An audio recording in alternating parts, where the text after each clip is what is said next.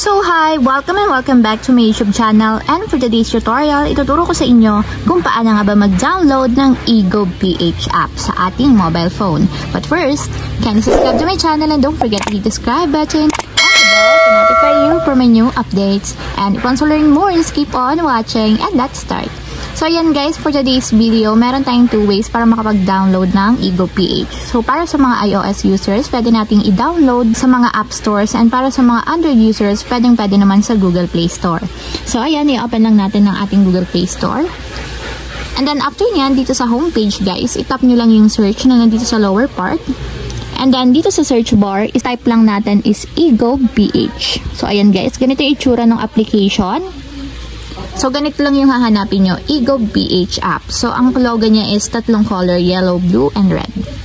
So, para naman ma-install sa ating mobile device, guys, itap lang natin yung install and wait natin hanggang sa matapos ma-install sa ating mobile phone. So, kung makikita nyo guys, meron siyang 4.8 stars or rating. So, mataas yung reviews niya kasi ito is government app.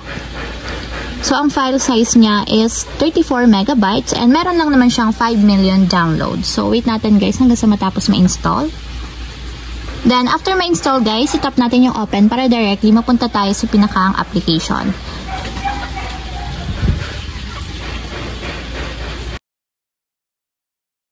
And nga pala guys, kung wala pa kayong account sa eGovPH, meron akong ilalagay na link sa description box and nakalagay doon yung tutorial kung paano nga ba mag-register or gumawa ng account dito sa eGovPH. So ayun lang guys, ganun lang kasimple kung paano nga ba mag-download ng eGovPH app. If you have a question, can you comment down below and don't forget to hit the subscribe button and the bell to notify you for my new updates. And thank you for watching!